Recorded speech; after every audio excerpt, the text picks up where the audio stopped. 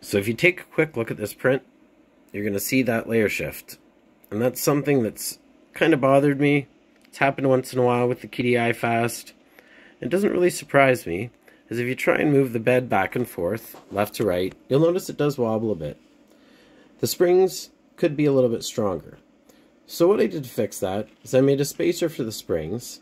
That flat piece is for the back tensioning system because it needs the clearance for it, but it can be included for the other ones, doesn't really matter.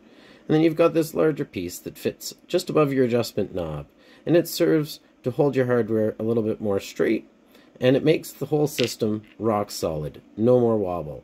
So I highly suggest you print this out. Probably the first thing you should print if you own a Qidi iFast. Files are available on Cults 3D, and I'm happy to have you download them. And thanks for watching. Take care, guys. See ya.